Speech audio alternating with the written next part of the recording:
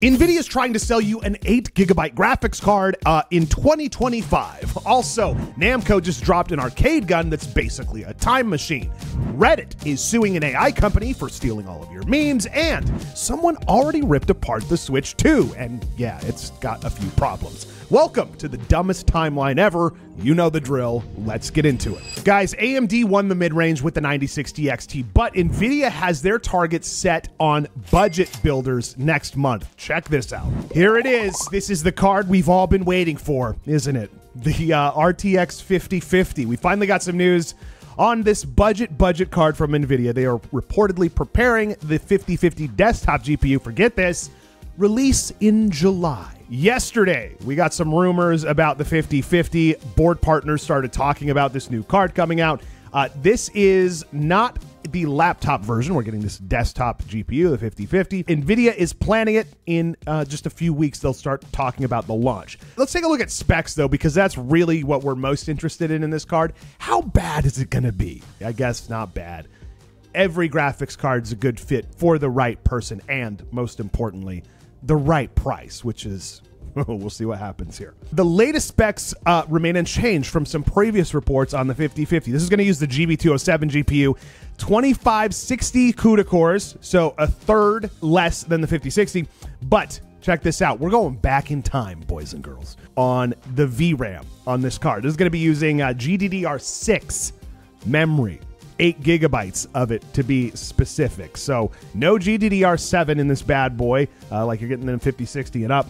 NVIDIA planning for a July release, and of course there's going to be a laptop variant of this card. Separately, heard a rumor that NVIDIA is exploring use of those 3 gigabyte memory modules for the 50 series cards, and obviously the 5080 Super coming with 24 gigs of memory. We'll be using those modules for sure to get there. That's how the math works on that one. The same upgrade might come to lower end models as well, potentially addressing one of NVIDIA's biggest criticisms, launching 8 gig cards in 24. What are we doing here? NVIDIA's basically recycling their mid-tier playbook. You strip down a 5060, slap on 8 gigs of RAM, a VRAM, and call it a day. GDDR6. No one does it better than NVIDIA. You know what? The breakdown on this card, when you look at the specs compared to everything else, this card, it's not trying to compete. It's just trying to exist. And you know what? Maybe that's fine for a $180 rig that's playing Valorant. That maybe that's okay for someone out there. My question for you though, would you buy an 8 gigabyte card in 2025? Is that officially a no-go for you now? Let me know in the comments. I'm curious where the cutoff is for you guys. Breaking news, we've got an update from BenchLife. They're reporting that NVIDIA is now considering switching to GDDR7 memory for the 5050, just as they did for the mobile version. So who knows what the memory is going to look like on this card. We'll have to wait and see. They may stick with the GDDR7. What I am most interested in is what price this card comes in at. And I'm not talking about MSRP. I'm talking about the real price. What's it going to be when you swipe your card? That's all anyone cares about. Where is this going to land? Let's find out. It's just around the corner. Aha! Look, there's been a leak. A leak of this card. It's right next to this Asus TUF Gaming GeForce RTX 5060. And to the right of it, yes, the Acme GeForce RTX 5058 gigabyte brick edition. Careless NVIDIA. I can't believe they leaked that so early. NVIDIA 3090 performance in a 5050 for only $249. Also, no press samples. Just use our marketing slides. Let me know what you guys think about this. An 8 gigabyte card in 2025. What are we doing here? Holy cow, Namco is bringing back arcade vibes with their new controller. This thing is straight out of the 90s, and as a guy who is 35 years old, I know the 90s, baby. And this is it. Let's take a look at what's going on here. This is light gun support. It's coming to LCD monitors with a new gun controller that comes bundled with Namco titles via Kickstarter. So this is kind of cool because essentially this device uses a camera instead of infrared. And if the latency's low, this thing might actually be kind of cool.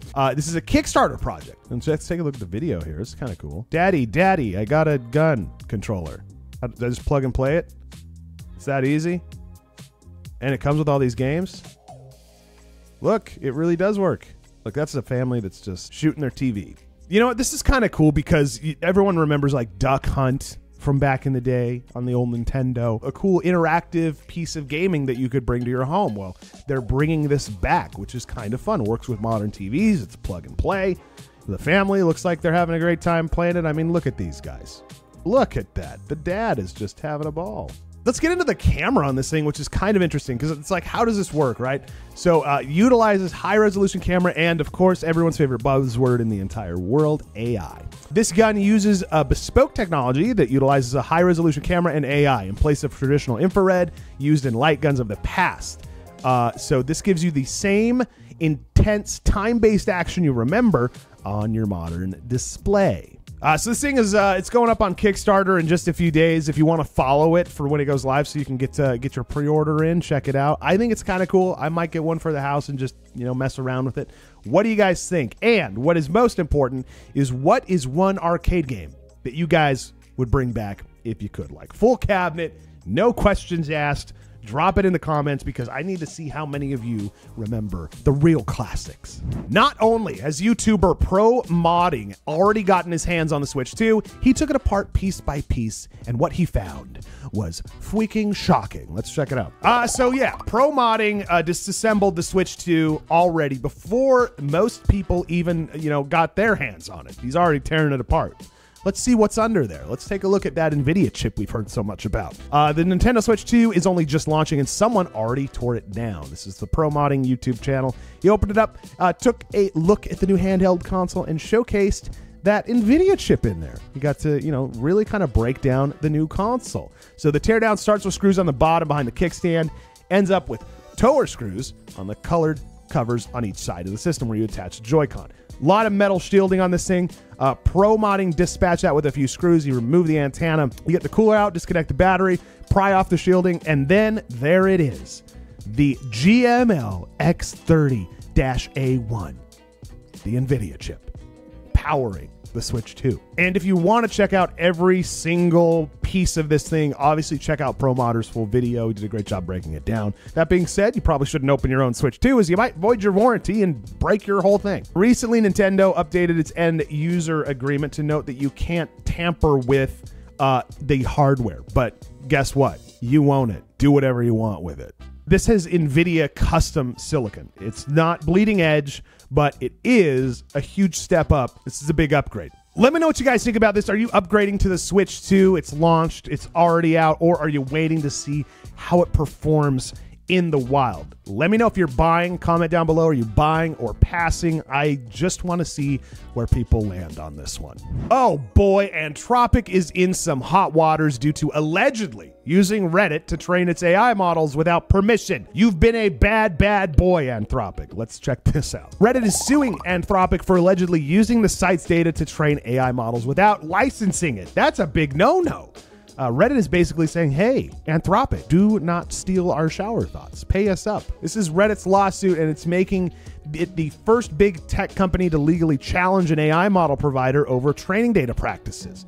So we're just breaking all sorts of new grounds here on the AI side. Now on the litigation end of things. The New York Times has sued OpenAI and Microsoft for training on its news articles without permission or payment. Meanwhile, Sarah Silverman and other book authors sued Meta for training AI models on their books without approval.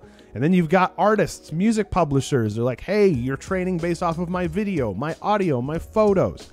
What is going on? We will not tolerate profit-seeking entities like Anthropic commercially exploiting Reddit content for billions of dollars without any return for the Redditors or respect for their privacy. Notably, Reddit has inked deals with other AI model providers, including OpenAI and Google, that allow these companies to train AI models on Reddit's data and have the site's posts appear in their respective AI chatbots' answers. Now, Sam Altman, he's got an 8.7% stake in Reddit. So he's the third largest shareholder and once a member of the company's board of directors. In the filing, Reddit claims that it approached Anthropic and made it clear that they did not have authorization to scrape the data from Reddit. However, Reddit alleges Anthropic said, I don't care. I'm going to do it anyway. That's what happened. I think word for word. You know, what's wild about this is that this all started after Reddit signed a $60 million licensing deal with Google. And now everyone's kind of trying to get their cut. And I think this lawsuit, especially with it being one of the first in this specific arena, maybe reshape how companies can use AI to train. You know, it's not like a free-for-all internet buffet, so to speak. Those days might be over. Here's what I want to know from you.